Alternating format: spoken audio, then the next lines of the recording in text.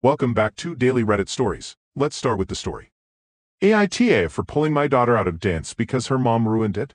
My little girl is 5 and she's been dancing for about a year now. She's super into tap and ballet, which I think is great because it makes her happy. Her mom, though, was a gymnast back in the day and had high hopes that our daughter would follow in her footsteps.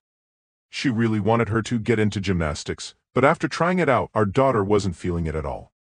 She was all about dancing instead, and while I thought my wife would roll with it, it's clear this has been bothering her more than I realize. Now, instead of just letting our daughter enjoy her dance classes, my wife's been making things tense. She's basically alienated herself from the other moms and even the dance instructor.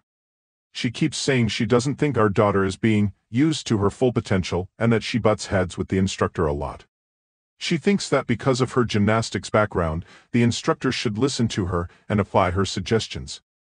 My wife's super competitive, and I do admire that drive in her, but honestly it feels like it's turning into a bigger problem. The tension between her and the instructor has gotten so bad, and she's even brought it up to the other moms, comparing how their daughters are treated versus ours. Naturally, the other moms weren't thrilled about that, and now it's like the whole experience has been ruined for our daughter.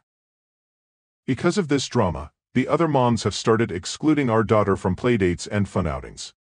The girls all talk about these get-togethers during class, and it's gotten to the point where my daughter comes home in tears, asking why she doesn't get to hang out with her friends anymore.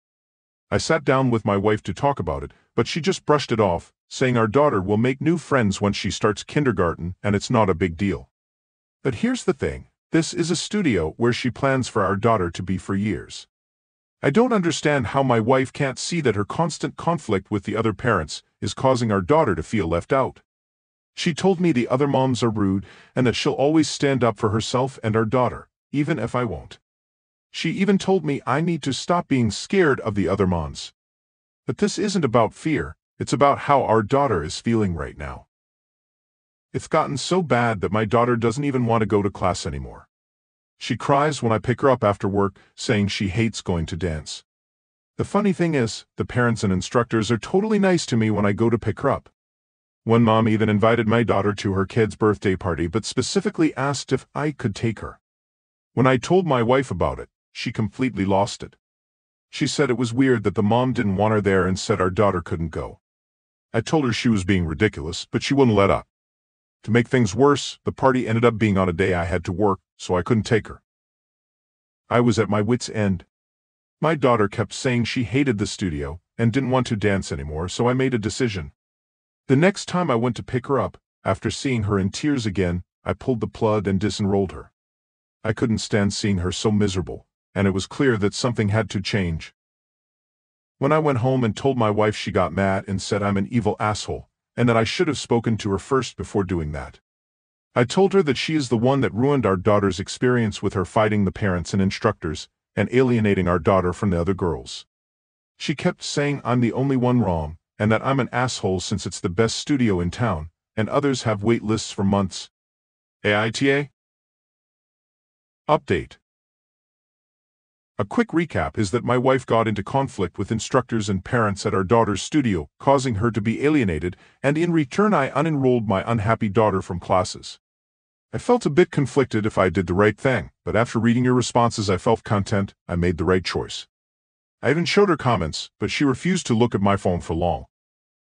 I thought after getting mad my wife would be able to get over this and see my side, but unfortunately things became very bad. She told me a week after she was going to enroll our daughter back in gymnastics like she had initially wanted, and my daughter overheard this, saying she didn't want to and started crying. My wife completely ignored this and went on talking to me, saying she's sick of me enabling quitting and that our daughter needs a better role model. I was sick to watch her ignore our crying daughter and told her that we already tried gymnastics and our daughter didn't like it, and she said it will be different this time, and that her word is final. We kept arguing about this, and she went on to enroll our daughter into gymnastics again and started taking her while I was at work. I was furious that she couldn't respect my wishes, but she said I wasn't respecting her. I told my wife that she has control issues and is trying to live through our daughter, and this made her extremely upset. I recommended therapy like a lot of commenters said too, and this set her off. She started accusing me of infidelity, saying that the mother at my daughter's old studio, who specifically asked that I bring my daughter and not my wife, is the reason I'm starting, issues for no reason with her, and that she found it weird that she specially asked for me and not her, and that means something more. I said that's because all the moms hate her and didn't want her around, and she cursed at me horribly, saying disgusting things I can't type, but I'm shocked I married someone so vile. She wasn't always like this. She was a kind, caring woman before this whole gymnastics/ballet fiasco started and her tiger mom side came out. I know it's crazy and I wish I could say different, but I'm seeing this heading towards divorce. We haven't slept in the same bed for 3 weeks and she won't talk to me about anything other than the house, our daughter, and the dog. I'm embarrassed to tell anyone this because I find it so bizarre and weird that so much conflict has stemmed from something as innocent as sports. Comment. Just to piggyback, while it seems like a really huge leap to assume someone is cheating just because they threw out an infidelity comment, everything else together just doesn't fit. Someone who is kind and caring doesn't just become completely vile and act as if they hate you out of the blue or over issues that could normally be pretty easily solved.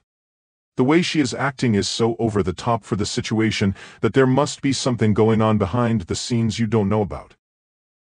There's a word for it, but I've forgotten it. But people who have fallen out of love, or are cheating and want to break up, but can't bring themselves to do it, will sort of just sabotage the relationship by acting out like this, in disproportionate ways, making big deals out of small situations, being distant on purpose, in order to eventually alienate the partner so much they initiate the breakup for them. It kind of sounds like this. Anyway. Definitely AITA.